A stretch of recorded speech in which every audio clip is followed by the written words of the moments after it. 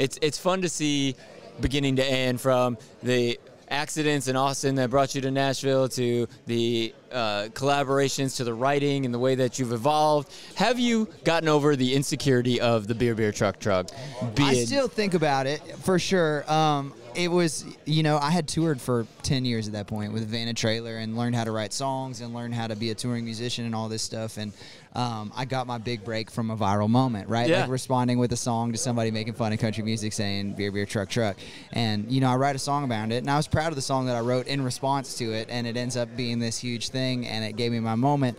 But then it was like, oh, man, am I going to be the beer, truck guy for the rest of my life? And luckily, we were able to back it up and create some music that I was proud of. And so I'm still proud of that song because it opened the door for me and gave me the chance to like reach a whole new fan base. And so then when I put Mind on You out, I was able to say, hey, like I can write real songs too. And so to have people connect with it in that way, and then have Beer open the door for me, and then Mind on You blow it all the way open and be my first #1 song. I'm definitely thankful for that song. Yeah, because I know you went through a short period, or maybe a long period, of insecurity of being known for that, right? 100%. Yeah, it's because you just want to be able to share more. But you're right? good now, right? Yeah, I'm good. Yeah, and we'll still play it in sets, and we still have people request it. Do all you the play? time. Okay, I was gonna say, I hope you play it out. It reminds me of, and not to get too off topic, but it reminds me of a conversation I had with a long time ago with the Chainsmokers, who had the selfie song, and they're like, "Oh no, we're the selfie guys now." And then they literally had management say, "Don't bring up that song. Don't ever play that song. That is not us." And I was like, I mean, you wouldn't be here without it. And I think they got to a place at the same time. You get comfortable with it. Yeah. With your writing now, where do you feel you are at mentally? Yeah, I think that I'm in the best place I've ever been writing-wise. We just put out 7 new songs on my EP, and am working on finishing up the rest of the record. And I don't think it's specifically like love songs or heartbreak songs or anything like that. I think it's more just like honest songs, songs that I feel like are me, songs that I believe when I sing them.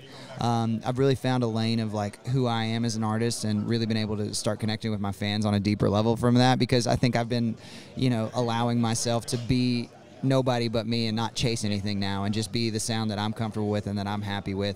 And that's really given me a lot closer connection with my fans. And I think, all of the songs are honest and real, but they might not all be current, right? There's songs on that record from like mistakes that I made, or things I wish I wouldn't have done, or times I got my heart broke, which is not today, you know? And then there's songs about today, and like being comfortable in my own skin and happy with who I am and thankful for the life I have. And so I think all of the songs are kind of windows into my journey and who I am, but not necessarily where I'm at right now. When somebody has an album like yours, kind of a song for everybody in a different period of their life, let's just go through and see what you would pick for these different scenarios, okay? Yeah. On your album, what's the best song for drinking beer?